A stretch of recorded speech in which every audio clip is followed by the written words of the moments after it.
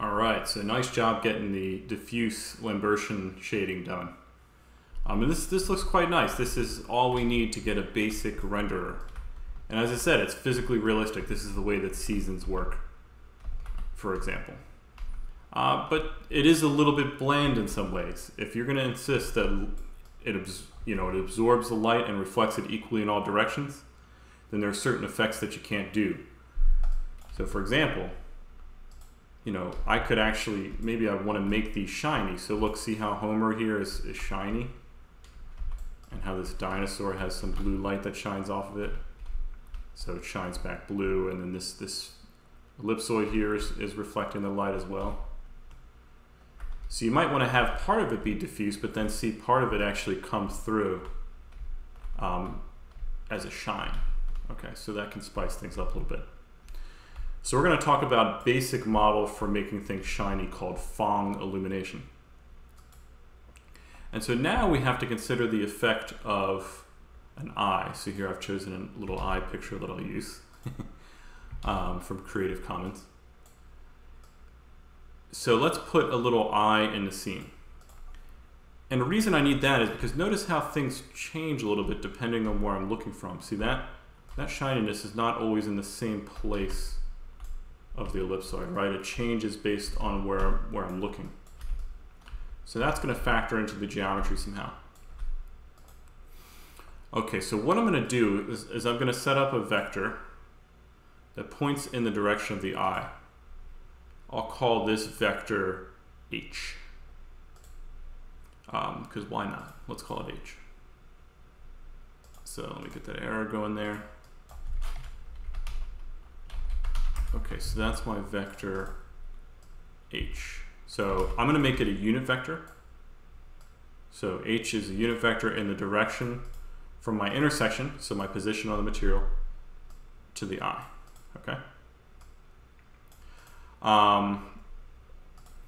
Now if this is kind of a mirror material, what we can say is that the perfect angle in and angle out will give me the strongest amount of light that gets reflected back. So this direction here, if my eye happens to coincide with this direction, then I'm going to get as much light as could possibly be shining, reflecting here. And the further I am away from being at that angle, the less light I'm going to get. So let me call the angle between, so I'll call this here H sub n, or no, sorry, I'll call it DH. Okay, so DH is the reflected direction here. So here's the direction to the light. This is reflected about the normal. So this is an angle of A here. And this is also an angle of A. So perfect angle in, angle out. But if I happen to not actually be coinciding with that perfectly, I'm going to fall off. And let's say that this angle is B. And so we'll just, okay, so let's assume that DH is a unit vector and H is a unit vector. So what we'll do is we'll just fall off as the cosine of this angle again. And so again, since these are unit vectors, that's just going to be H dot DH. So that's the cosine of the angle B. So if B is 0, so if I'm perfectly incident with this direction, so if H and DH coincide, then the cosine of 0 is going to be 1. So I'm going to say I get all the specular light. So we call this specular as well. Let me write that down. So we'll say Phong illumination, but also specular and shiny illumination. So if I coincide with the perfect angle out, then I get all of the specular light. Otherwise, I fall off as a cosine. So if I want to incorporate that into a final equation, then it'll look like this. So here is Phong shading. Phong illumination. Phong shading is something a bit different. Okay, so Phong illumination. So we have our ambient term. We have our diffuse term. And now we also have our specular term. And so the specular term has its own coefficient, which says how much of the light am I going to reflect as a mirror. I could have a mirror that just is a red mirror. It only reflects red light. Same as I could have a material that's diffuse that only reflects the red component. So I got that, and then I'm going to scale that down by the dot product of the direction to my eye and the reflected direction of the light. You notice there's a little sneaky term here, this S. So there's this little exponent that you can put after the dot product.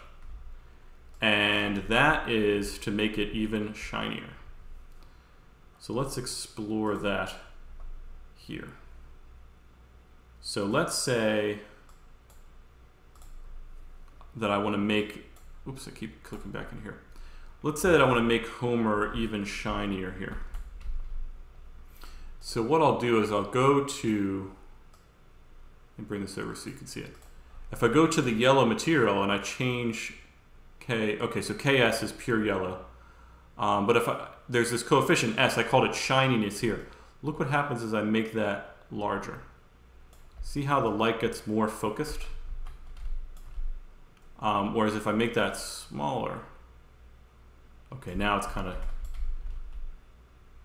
so actually, I mean, I know it looks shinier, but what I mean is actually focused. So as this gets larger, these points of reflection get smaller. Because what it says, as this exponent gets larger, you have to be closer to the perfect angle in order to get a significant amount of reflection. So since the cosine of theta is less than 1, if you're not incident here, raising something less than 1 to a power makes it even smaller. So the larger this power is, the more it falls off. So that's the shininess part. Okay, so now I want you to try to implement this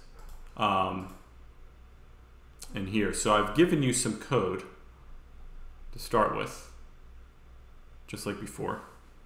And what you have to do is figure out the reflection, and then figure out the vector to the eye. And you have to do the same thing also where you clamp it at 0. So if this dot product ends up being less than 0, you don't want to keep it negative. You want to clamp it at 0 before you raise it to a power. So that's what you got to do to get the shininess going. So see if you can give that a shot.